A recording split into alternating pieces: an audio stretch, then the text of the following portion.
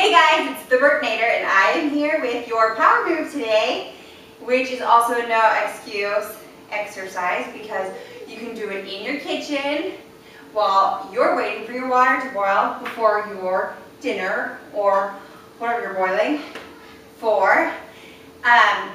You can use weights, but if you don't have weights, then you can use cans, which I'm sure you have in your pantry. So this is what you're going to do. And you only need to do at least 3. If you're more advanced, try for 20. Okay, so you're going to sit down. And I want you to keep your hands or your weights above you at all times, in front of you. I don't want to see them here. I don't want to see them here. They need to be way up here so you can get more. And when your hands are above your heart, it gets your heart rate up a little faster.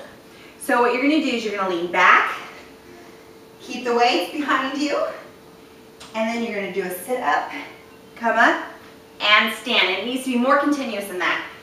And then stand all the way up, and back down, and up, and back down. Now, if you can't stand up without using your hands from this position, I don't want you dropping your hands to help you get up. I want you to instead put one knee down, up, and stand up. And then come back down. If you have to drop down to one knee and then back down, that's fine. And then the next time what I want you to do is drop down the opposite knee and stand up, because that way you'll be working each leg the same instead of having one leg, you know, being worked the whole 20 reps and being less uniform the other one. You make them even. You need to make them even. So I want you to try for at least 20, but since you're boiling your water and you want to check on it, aka take a break, so say this is number 5 for me, then, oh, is my water boiling? No, guess what that means? 5 more.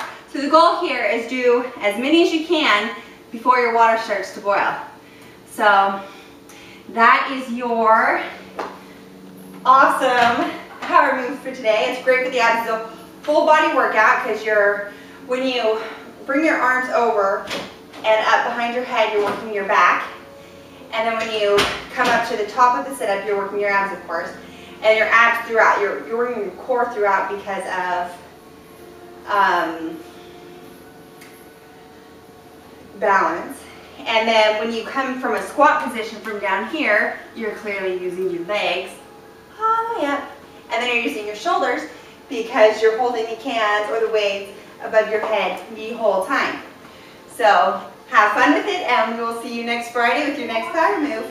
Thanks.